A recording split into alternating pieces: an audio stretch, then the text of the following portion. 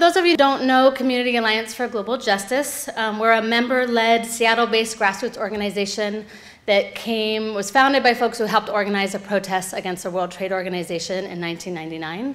We were formed in 2001, so we've been around for a little while. And we still work on trade justice. Specifically right now, we have to do everything in our power to stop the Trans-Pacific Partnership from being passed by Congress over the next few months. We also organize for food justice through our Food Justice Project, through political education, and by working in solidarity with frontline communities. For example, we're part of the Seattle Boycott Committee, standing in solidarity, organizing weekly pickets with Familias Unidas por la Justicia, Families United for Justice, which is the independent and really historic farm worker union that formed 2 years ago near Mount Vernon, and that's getting a lot of support from the amazing organization Community to Community based in Bellingham. And our third program is AgriWatch, our campaign targeting the Bill and Melinda Gates Foundation for their role in agricultural development, so-called development, in Africa. So tonight's event evolved out of two desires. One was to recognize the significance of the 40th anniversary of Food First, who's really an essential part of the movements for food justice and food sovereignty. They're a people's think tank that provides really invaluable analysis and leadership, and we urge you to become a member. They're also a membership organization. And just to give an example, when we learned that the Gates Foundation was promoting a new green revolution in Africa, we went to Food First, and of course they already were writing about it, and we learned about the early days. We sort of figured out what was happening from them, and it's gone from there. Our other goal tonight is to participate in the increasingly rich conversations happening in our state, and of course globally, but really excitingly in our state around climate justice. So first, I want to mention two specific things. One is the Gates Divest campaign that's demanding that the Gates Foundation divest from their $1.4 billion investment in major fossil fuel companies. And the Guardian newspaper is also doing this organizing, but they have a 5-year timeline. Gates Divest is a local branch, or they started independently actually, and their demand is that they divest by November 30th, which is the start of the climate talks. And we totally salute their organizing. They're doing great work. They got the former mayor on their side. They're doing creative protests frequently outside the foundation, which we've done over the years as well. But we're really excited to have a great partner in pressuring the Gates Foundation. And we also really appreciate that you might have gotten our great new flyer tonight, that they welcome our addition to their message, that it's not enough to divest from fossil fuel investments in those big companies if the Gates Foundation wants to make a difference, because they are promoting agribusiness, and agribusiness is one of the greatest contributors to global warming and to climate change. So please, don't let the Gates Foundation off the hook. We have a fear that they'll be the good guy if they divest, and they certainly should not be allowed to be seen as a good guy or any greenwashing to come out of that if they were to take that action.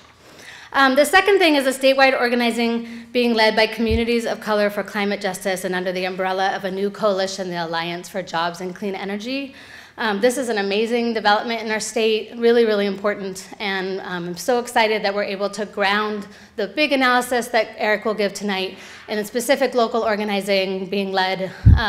Especially, we're really excited to see the leadership of both Got Green and Community to Community in this work. And the executive director, Jill Mangaliman, is here to talk about that organizing after Eric.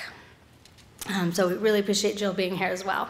So as a group focused on food sovereignty, our AgriWatch campaign takes our lead from our African partners, and as a whole, our organization takes the lead from the leadership of Global Organization of Peasants La Via Campesina, both of whom promote agroecology as a key climate justice strategy. And one of the groups we work with is ASFA, the Alliance for Food Sovereignty in Africa, and last week they released a statement calling agroecology the future of farming in Africa. So part of the purpose of this event tonight was just to be highlighting that work that's being done. And I just want to read a short part of their statement. They say, in many ways, agroecology is the antithesis of current conventional corporate-driven monoculture-based agricultural systems. Where conventional agriculture seeks to simplify, agroecology embraces complexity. Where conventional agriculture aims to eliminate biodiversity, agroecology depends on diversity and builds upon it. Where conventional agriculture turns farmers into unskilled laborers, agroecology is knowledge intensive, building on traditional agricultural practices with modern research and technology, strengthening the sovereignty of small-scale family farmers. Where conventional agriculture is based on one-size-fits-all fixes like GMOs, chemical fertilizers, and pesticides, agroecology provides local solutions to local problems. The strongest resistance to agroecology comes from the vested interests of agribusiness, fertilizer, agrochemical, and biotech companies that are, quote, claim they're feeding the world as the narrative to increase their profits from input sales. Does Africa want to take its farmers down the industrial agricultural route just because there's money on the table? This is the crucial question for policymakers across the continent. So Eric Holt-Giménez is the perfect person to help us make all these connections. He's an author, he's an organizer, he's a researcher, but most importantly for this moment in our movement building, Eric is an agroecologist. In his role as executive director of Food First, the Institute for Food and Development Policy, Eric's familiar to the Seattle audience. Last year, he moderated the panel that we organized at Town Hall during the Africa-US Food Sovereignty Strategy Summit. He also, another really memorable event that Brandon Bourne was also a big part of, was on the 10th anniversary to the day of the WTO protests. Were any of you at that event in Gould Hall? We got 300 people that night. That was an amazing event as well. Of Basque and Puerto Rican heritage, Eric grew up milking cows and pitching hay in Point Reyes, California, where he learned that putting food on the table is hard work. After studying rural education and biology at the University of Oregon and my alma mater, Evergreen State College, Eric spent the next 25 years working in Mexico and Central America with farmers. His first book, Campesino a Campesino, Voices from Latin America's Farmer to Farmer Movement for Sustainable Agriculture, documents his involvement with the Campesino a Campesino movement. And the significance of the farmer-to-farmer movement was recognized when the farmer-to-farmer movement was awarded the Food Sovereignty Prize in 2011.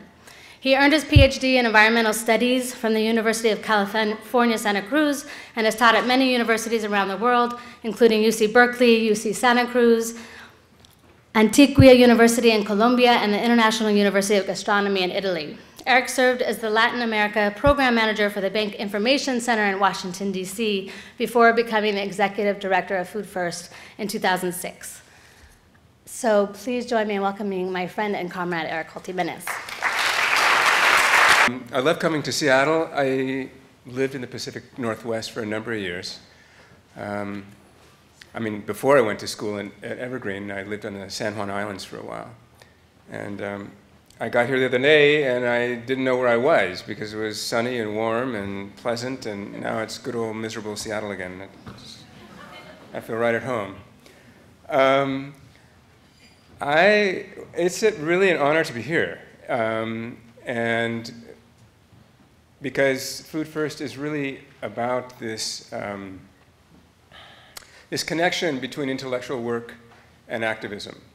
And so it's no mistake that we're here at the University of Washington with a partnership with CAGJ and other activists. And I'm sure many of you in the room are students and activists and professors and activists and activists and activists. And this is whom Food First tries to serve. We're a people's think tank. And we have been around for 40 years thanks to the people. We don't get money from foundations.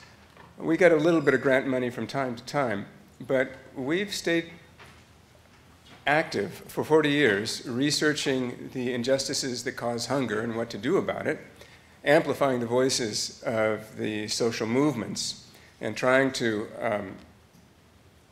inform the general public thanks to individual contributions.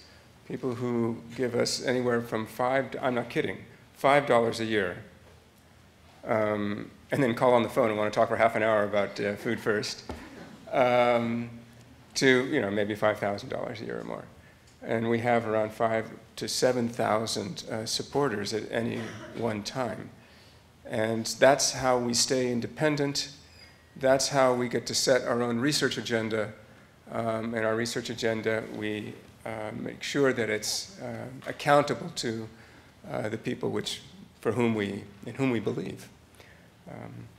So tonight, I want to talk about climate, food, and race, challenges for the food movement. Some of you who have heard me speak before will recognize a number of the themes, but I really want to address look at how our food system and our food movement and the inequities and the injustices of those also link with climate and the injustices that are taking place today around climate. I want to start with a story. So once upon a time, in a land not too far away, an enormous hurricane slammed into the isthmus. And it was called the Hurricane of the Poor because the 10,000 people who were killed were primarily poor people. They were primarily peasants, slum dwellers. The 3 million who were displaced were primarily peasants and slum dwellers.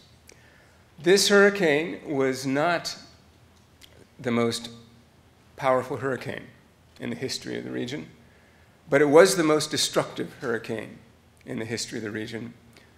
Damages were calculated above 13% of the region's gross national product. And the reason that it was so destructive was that the region had been made highly vulnerable over the last 100 years through deforestation, the expansion of industrial agriculture. Soils were exposed. Peasant farmers who had been farming on the bottomland had been pushed off to make way for industrial agriculture, had gone up into the hillsides and into the mountains, living very precariously. Of course, when the hurricane hit, they were washed down the hill. Except the farmers from this movement called Campesino Campesino. Because the farmers in the Campesino Campesino movement had spent about 30 years forging their own agriculture, farmer to farmer, doing their own experimentation, weaning themselves from chemicals and hybrids and from green revolution techniques, implementing very labor-intensive but extremely effective terracing and soil building practices. And when the hurricane hit and pretty much destroyed agriculture throughout, okay, it's Central America, these farmers, their farms were not destroyed. The neighbors' farms were destroyed, but these farmers made it through. Their farms were resilient. Actually, their farms were resistant to the impact of the hurricane.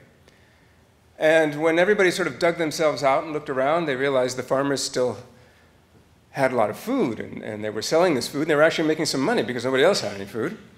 And they said, you know, we want to rebuild our region, but we shouldn't rebuild it using conventional agricultural techniques because they're too vulnerable. Look what's happened. They've been destroyed. We should use our agroecological techniques, our sustainable farming techniques. We should rebuild sustainably. But they knew no one would believe them. So they carried out a massive study in 3 different countries in Central America, where they measured the impact of the hurricane on their farms and then on their neighbors' farms. So it was a comparative study between agroecological farms and conventional farms under the exact same conditions across the entire isthmus in conditions of low, medium, and high impact from the hurricane. 2,000 farmers participated, most of whom were illiterate. Took about 3 or 4 months to pull this off.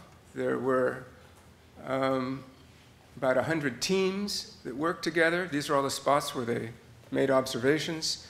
And there were about 40 non-governmental organizations and farmers' organizations that participated in this tremendous research, popular research mobilization. And when the data came in, it was overwhelming. The agroecological farms, that's the A up there, had fewer landslides, had more topsoil, had less erosion, had more vegetative cover, had fewer losses, actually made some profits, managed to conserve more soil and water. Every single one of the indicators, the agroecological farms from these farmers won.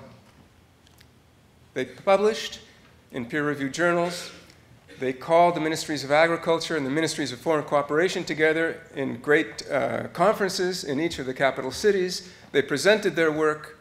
Everybody applauded, and they made their case. And it was a scientific case. They said, look, let's rebuild Central American agriculture. Let's rebuild it sustainably. We know how to do it. We've proven it. You haven't believed us for 30 years, but here's the proof. We are more sustainable, and we can teach everybody else, and it'll be cheap. And everybody applauded and said, okay, look, we're going off to Spain. We'll be back in a few months with a plan for Central American reconstruction. And when they came back, farmers looked through the plan, and they couldn't find the campesino movement. And they couldn't find any reference to sustainable agriculture or agroecology. In fact, they couldn't find any reference to agriculture at all. The plan for the reconstruction of Central America after Hurricane Mitch was to abandon these farmers, to abandon the peasantry. They figured the richer farmers would be able to refinance their own reconstruction. But they weren't going to help the poor farmers refinance anything, rebuild anything. They decided what the poor farmers had to do was they had to move to the Pacific Plain, where they were going to set up a whole chain of sweatshops and infrastructure so that Central America could enter the global economy by selling manufactured goods and cheap clothing. And in one fell swoop, do away with their peasantry and enter into the modern world. I don't know what blithering idiot at the World Bank thought up this scheme. Or maybe it was the Inter-American Development Bank. But whoever thought that Central America could compete with China in textiles? So the plan was a horrible flop, a complete failure. No one invested. Farmers were abandoned. They started going hungry. Then the free trade agreements hit. The price of their goods fell through the floor because of all of the corn which was being imported without any duties from overseas. They went bankrupt. And we get what were, at that time, I'm talking about 1998, 1999, 2000, what I consider to be the first climate refugees, because people start to leave en masse. The farmers from Campesino didn't leave, they stayed. However, they're producing at about 25% capacity because they've got no market, and their children have to leave because there's no future in peasant agriculture. So I wanted to tell this story because I think it's emblematic of our climate dilemma, our food dilemma, and our agricultural dilemma.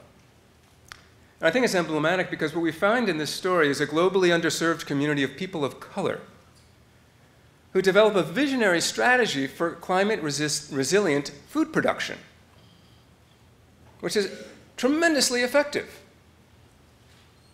And yet there are structural decisions, and this is very important, structural decisions which are made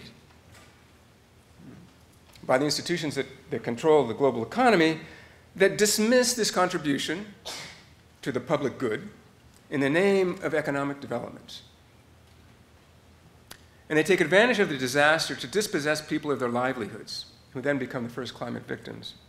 And the communities shift from a constructive socio-environmental proposals to survival strategies.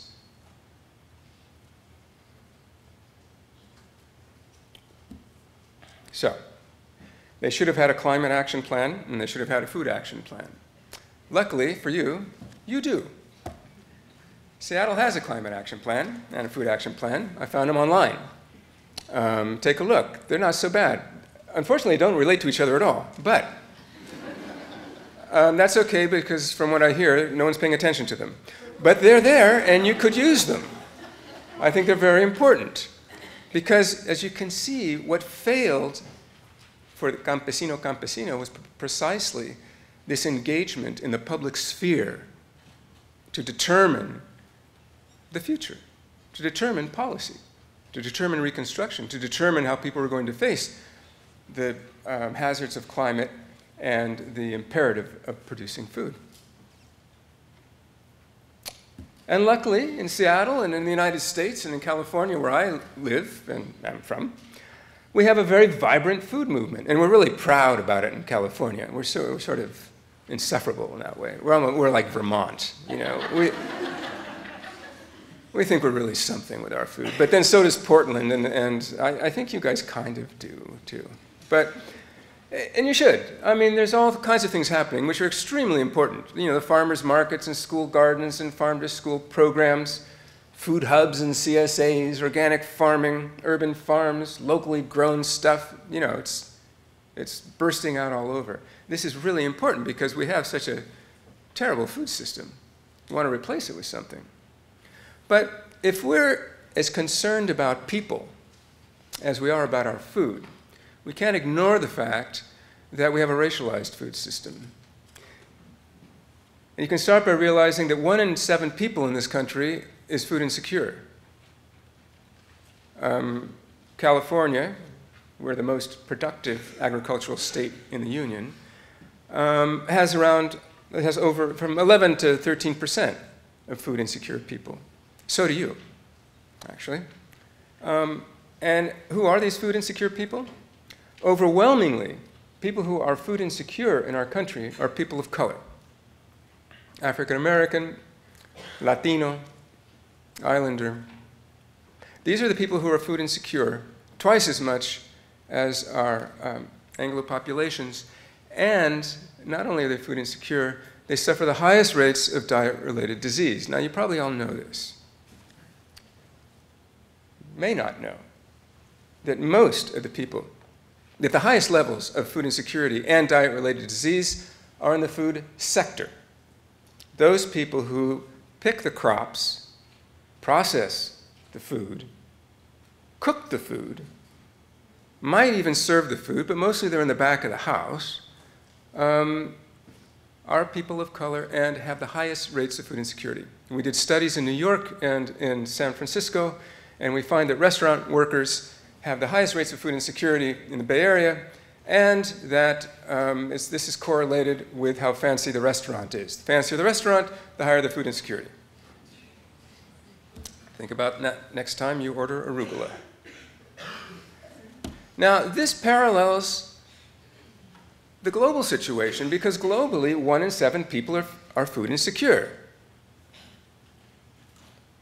And yet, we talk about the poor as being food insecure, poor countries as being where we have food insecurity, right? And yet here in the richest country in the world, we reflect the levels of food insecurity worldwide. And of course, Bill Gates is convinced that he's going to be the one who finally brings the green revolution to Africa, and he's going to save Africa from hunger. If Bill Gates was really concerned about hunger, he would be working in Asia and the Pacific, because that's where most of the hungry people are. So why is he working in Africa? Well, the simple answer is, the generous answer is, because Asia and the Pacific already had a green revolution, so it clearly didn't end hunger. So we can't talk about that. We'll talk about Africa not having had the green revolution, and that's what's going to end hunger. Fact is, we've been producing 1.5 times enough food for every man, woman, and child on the planet for decades.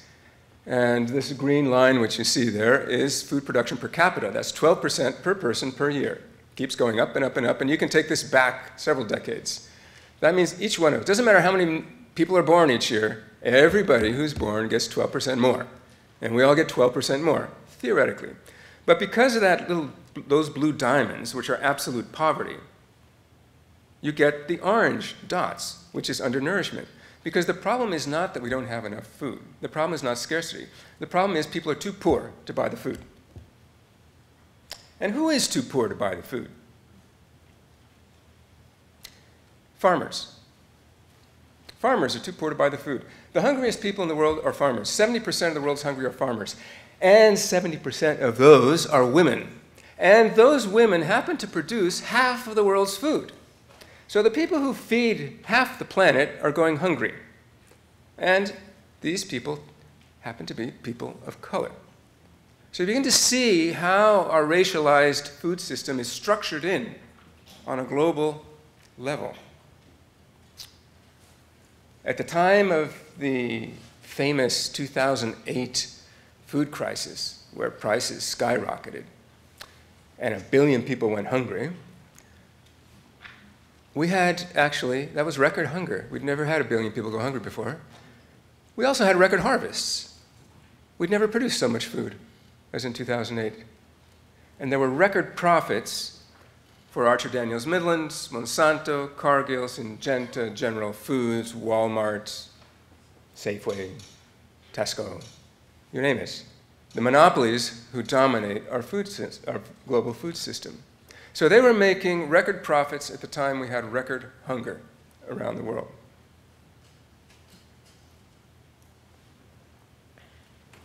If you look at the history of the price of food, this is the food price index, you can see that it's been going down ever since the 1900s. You can also see it's very volatile, that if you have wars or if you have an oil crisis or something, they're going to spike and drop and spike and drop. But basically, this is a straight line going, this is a curved line going down, which means what? The price of food is going down all the time because we're producing too much of it. So counterintuitively, it's not scarcity that produces hunger, it's overproduction that produces hunger. And how is this? How can this be? Because it's industrial agriculture that's producing this food, ostensibly cheaply because they don't pay any of the externalities and they don't pay the labor for what it's worth. And so food is sold very cheaply, and that puts small farmers out of business or makes them extremely poor, and these are the people who go hungry. So the increase in industrial production of food is what causes hunger. You can see these are the two spikes, one in 2008, another in 2011. You can see that the red lines, these are the incidents of food riots. The second set of red lines there, that's the Arab Spring. So you got to watch out for these food riots. They can topple governments. And you can also see that when food gets above, the food price index gets above 180 or so, you pass a threshold and you enter into a state of sort of food rebellion. And you can begin to expect a lot of unrest unless you quickly solve the problem. A lot of talk about why this happened, these spikes.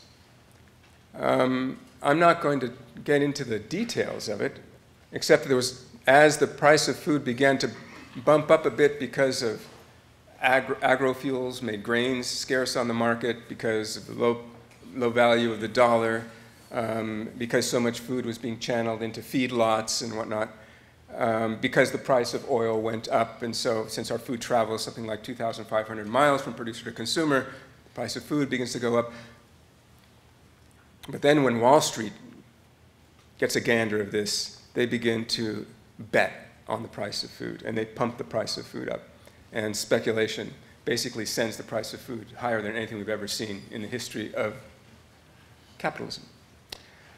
But the real reason why this is even able to happen is because we have a food regime with a very concentrated food system which is structurally vulnerable to environmental and economic shock because it's dominated by just 5 crops and just a handful of varieties, is dependent on fossil fuels and very high external inputs, and it's controlled by the grain traders, the seed and genetic engineering companies, and most of all, the most powerful concerns in the food system are the retailers, the supermarkets. They control it at both ends. This didn't happen overnight. We're probably in our 3rd regime stage of food regimes. The first food regime was the colonial food regime, which was accomplished basically through genocide and dispossession, slavery, and indentured and bonded and coerced labor, in which the global South produces cheap food and raw materials for the industrialization of the global North. This switches around after World War II, where we have a lot of nitrates and poisons left over and a tremendous machinery capacity. And so we plow them into agriculture in the United States because our mainland was not touched by the war. And we had all kinds of money left over from the war. Wall Street did, at least. Tons of money to invest in agriculture. We begin to overproduce in this country. We send the surplus to Europe because they're rebuilding and they need the food. Pretty soon, we start sending the machines over there. We start sending the seeds over there. They start overproducing. And then the big inversion takes place. And the North begins to send food to the global South. All this time, it's been the South sending the food to the North. Now the North sends the food to the South, but the South already has food. So they have to destroy the food systems of the South. They have to convince everybody that the South is dying of hunger and needs this technology and needs this food and needs all of this Yankee know-how. But to do that, they have to destroy what's there. Otherwise, there's no room for it. This is what capitalism calls creative destruction. The food regime we're in now, the neoliberal or corporate food regime, basically came about through the structural adjustment periods of the 1980s and 90s, the gene revolution with GMOs through the 90s, and the free trade agreements up to the present day. NAFTA, CAFTA, now we've got TTIP and the European Free Trade Agreement. And the move by Wall Street and Bond Street to invest less in the real economy, in things that actually produce things, and invest in the finance economy, the finance sector. And the finance sector has an uncanny ability to squeeze wealth out of existing sectors and products and amass it elsewhere. We also see a lot of land grabs because they don't know what to do with all this money, so they're buying up all this land because you don't want to keep it in the bank because it's going to lose value. And we're in a recession, so what are you going to invest in? No one's buying anything. So invest in land. They're not making any more of it. This is paralleled by massive immigration. Out-migration from the global South into Europe, into the United States, from dispossessed agrarian communities, and the explosion of the prison industrial complex and the new Jim Crow laws. And we begin to see that the brunt of this process of the construction of food regimes falls heavily and most violently on people of color from the global South and here in communities in the North. So the results have been devastating. The South used to produce a surplus of $1 billion of food every year. Now they import $11 billion. Industrial agriculture uses up 80% of the world's fresh water and produces, depending on how you calculate it, 20 to 40% of the world's greenhouse gases. We've lost 75% of our crop diversity. And of course, massive immigration and an explosion of diet-related diseases that in the US costs us $150 billion a year. And this is paid by the public. Right? This is an externality from our food system, which the private concerns don't pay, but we all pay. And certainly the families who are subject to diet-related disease, like diabetes, pay the hardest, the worst. We also see the destabilization of the climate, the frequency of severe weather events, and the increased vulnerability to environmental and economic shock of communities around the world. But I think one of the most tragic losses, strategically, is the loss of the public sphere. Because over the last 30 years, what we've seen is the privatization of everything, right down to our relationships. So those social institutions which used to protect us from the volatility of the market, which used to protect us from the volatility of the climate, which used to ensure that we were fed, we were educated, we were housed, not just government, also community organizations as well, social organizations as well, have all been destroyed. And this is why you see the rise of violence in so many poor communities, because these institutions are under such strain from globalization, which is what this process is commonly referred to. So it's not, we shouldn't be surprised to see an explosion of police violence and murders of young black men and women by police departments around the country. Given that all of these institutions, including our local government institutions, have been defunded and hollowed out and disintegrated. And this is precisely at a time when we need our public sphere more than ever before to deal with the problems of our food system and of climate. So I'd like to say that I think that the corporate food regime has its overlaps and has an analogy with the corporate climate regime, particularly because of its dependence on petroleum, but not just that. And I think that if we look at industrial agriculture as a major contributor of greenhouse gases, deforestation, species extinction, global warming, and we look at the GDP, you know, GDP and global warming kind of go hand in hand. The better your GDP, the worse your global warming is going to be. That's sort of how capitalism works. But these are all correlated. They're all going up. You know, agriculture is the major source of land use change today. And this is agriculture for soybeans, you know, and for palm oil, not necessarily for food that people eat. It's for animals and for cars.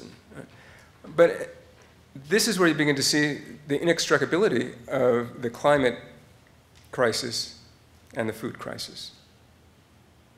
And of course, the hazards of the corporate climate regime are well known to all of us, I'm sure. As the temperature goes up 1 degree, 2 degrees, 3 degrees, we begin to unleash a series of hazards across the globe.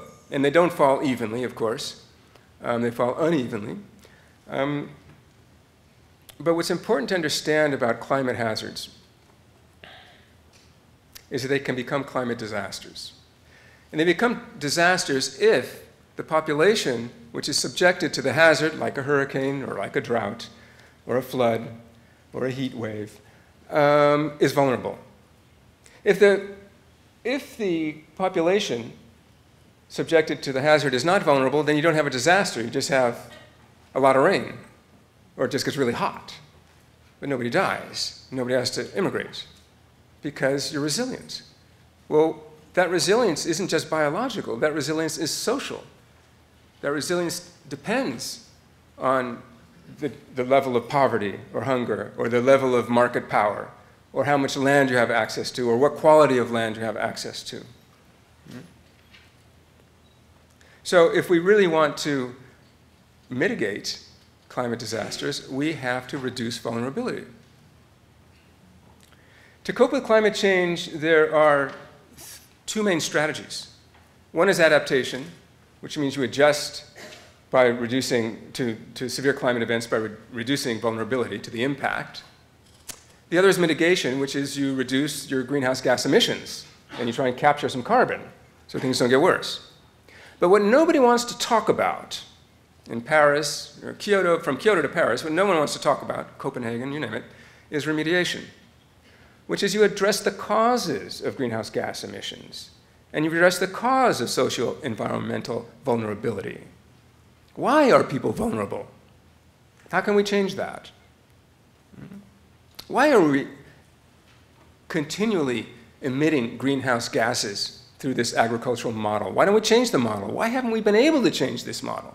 Why is the model itself so resilient, but in fact society is not? Okay. So people don't sit around with their arms crossed. They stand up and fight. And we have a very vibrant climate justice movement. And I think the climate justice movement, at least in the United States, has grown from the environmental justice movement, which grew from the civil rights movement, very much addressing the environmental justice concerns of poor communities continuing to be overly polluted and contaminated, and now having to address the worst effects of climate change with the least amount of resources to build their resilience. Because climate is a global issue, the climate justice movement is also global. It's not just about local, what's happening in our backyard, what's happening in our region, but in fact, how do we actually mitigate climate change? And so you have some very radical proposals from the climate justice movement to cut greenhouse gases 50% by 2020, 90% by 2050, reparations, pay for the climate debt of people who are suffering from climate change, And of course, massive investments in renewables and decommissioning these carbon markets was just another way to make money off somebody else's disasters. And incorporating human rights into the UNFCCC, incorporating human rights into the agreements around climate change.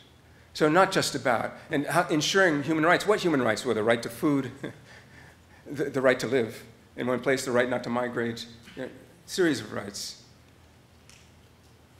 And of course, the other side of it is very practical. It's about building local living economies, ending extreme energy, bringing in green jobs, zero waste, looking at public transportation, clean community energy, regional food and water systems. You can see where a lot of these things really overlap with the local food movement. These are the types of things we need for a healthy local food movement. And the food movement, in its most radical form, is about food sovereignty. It's about democratizing the food system in favor of the poor. It's about taking back control over the food system, not just access to good food, but controlling the system itself, controlling the wealth in that system, so that the food dollar stays in the community, stays closer to the farm, isn't gobbled up by the monopolies. And it's about agroecology. It's about cooling the planet by capturing carbon through farming, not emitting greenhouse gas emissions, capturing them, and establishing a sanctuary-free GMO, a sanctuary of GMO-free agrobiodiversity. Because when GMOs crash, and they've already started to crash, where are we going to get the new genetic material? Not from the seed banks.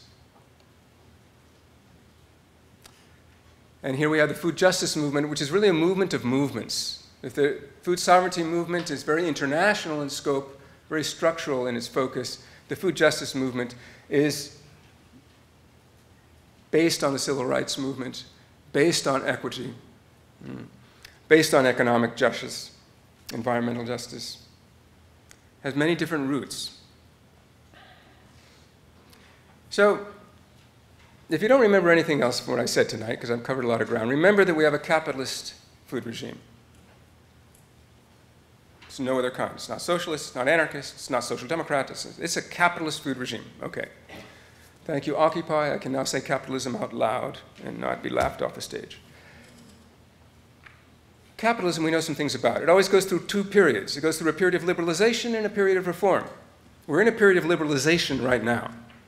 They liberalize the market. Everything is privatized, and you get tremendous concentrations of wealth. Last time this happened was in the roaring 20s.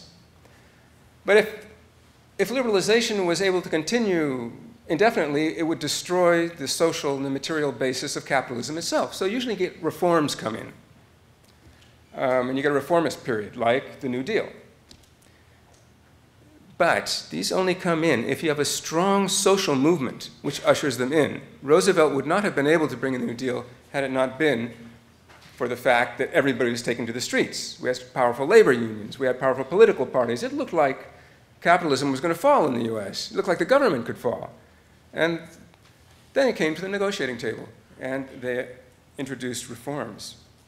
So where we are today, and I think this is historically really very promising, because I know I've probably depressed you, but if we look historically at capitalism, and we look at the corporate food and climate regime, we see that it's made up of neoliberal and reformist trends, but the neoliberals are really the ones who are powerful. The reformists are pretty weak. But our counter movement are the food and climate movements. The food justice movement, which is very progressive, and the food sovereignty movement, which is very radical. The food justice movement is getting it done in the hood, right?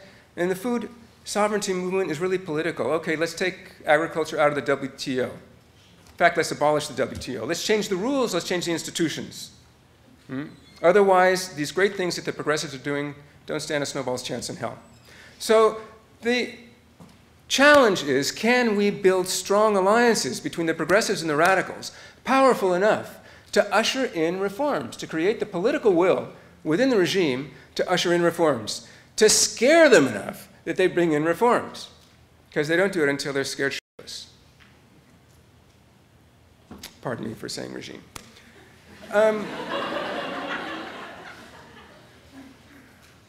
this is an historical project.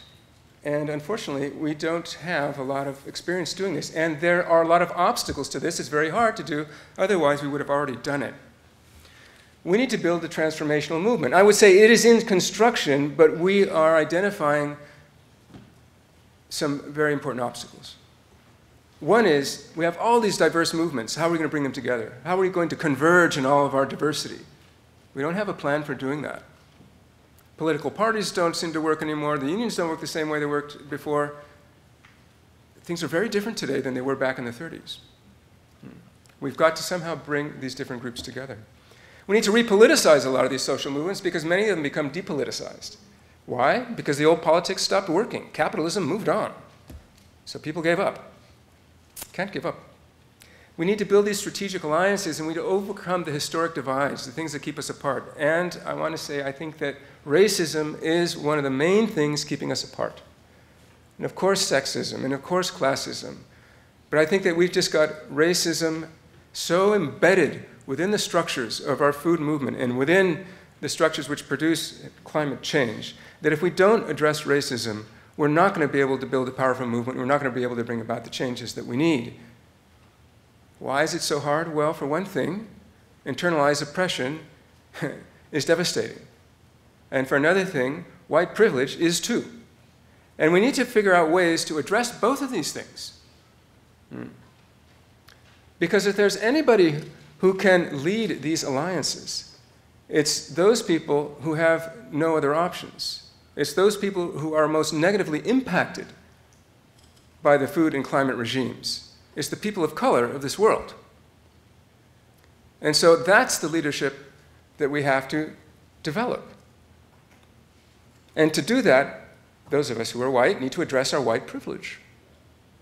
And as a man of mixed heritage, I can say those of us who are people of color need to address our internalized oppression. And this isn't easy to do because it's extremely painful and traumatic. I mean, genocide, that was pretty traumatic. Dispossession, that's pretty traumatic. Indentured slavery, indentured service, that's pretty traumatic. Luckily, we do know how to deal with trauma.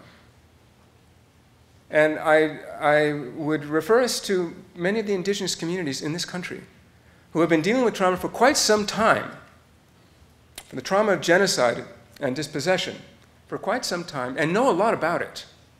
Now, they're not the only ones. But we have to find a way to bring this into the food movement. Because not only do we have to dismantle racism in the food system, we have to dismantle racism in the food movement itself. Which means we have to dismantle racism in our organizations and within ourselves.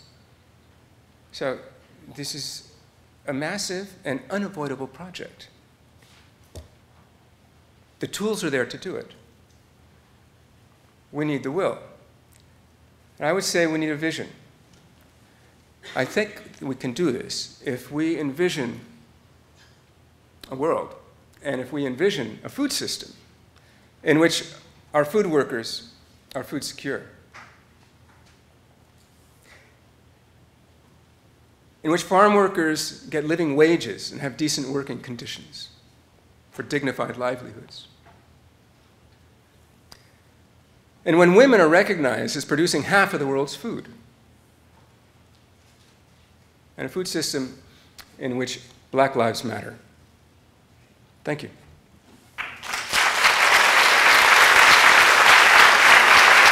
So the question was, in the chart, the food justice and food sovereignty were separated. What are our opinions on that, and how do we see them coming together? Is that right? Well, you know, the food justice movement or the local food movement oftentimes is about, you know, gardens and getting healthy foods into local communities, very often situated in underserved communities and communities of color, and just the difficulty based through the difficulties about diet, you know, and diet-related disease and how to improve diet by taking hold of production. But what we found is that it's really important to build alliances with food workers between communities, organizations which are based in community, and organizations which are labor-based within the food system. So building alliances with restaurant workers, for example, or alliances with the workers of Walmart, or for raising minimum wages at fast food restaurants, alliances with ROC, the Restaurant Opportunities Center. I mean, let's face it, I don't see how we're going to transform the food system if we don't do something about Walmart. And I don't think you can do anything about Walmart unless you work with the workers, because Walmart is the largest employer in the world. And many of those workers are very poor and are forced to eat lousy food and suffer from diet-related disease, and as well as wage theft and everything else. So it seems to me that's a very natural alliance that is being built, and a very important one. Another strategic alliance, and I think we have to distinguish between strategic and tactical alliances. Another strategic alliance is between Via Campesina and the World March of Women. Because Via Campesina said, well, we can't have women produce half our food. We can't have food sovereignty unless there is an end to all violence against women. So an end to all violence against women is our platform for food sovereignty. And they came to this in dialogue with the World March of Women, who said, we can't have justice for women unless we have food sovereignty, because women produce most of the world's food. So you can see it was a very deep structural alliance and strategic alliance where it has tremendous implications for Via Campesina as a federation and how they make decisions and how, what campaigns they decide to do, how they decide to structure their leadership and these types of things. So those are the strategic alliances, I think, that we need to pursue. So here's the flag of the U.S. Food Sovereignty Alliance. We both belong to the U.S. Food Sovereignty Alliance. And the U.S. Food Sovereignty Alliance was started at the height of the food crisis to figure out, what can we do immediately on the issue. And it was mostly NGOs. It was mostly non-governmental organizations which started the U.S. Food Sovereignty Alliance.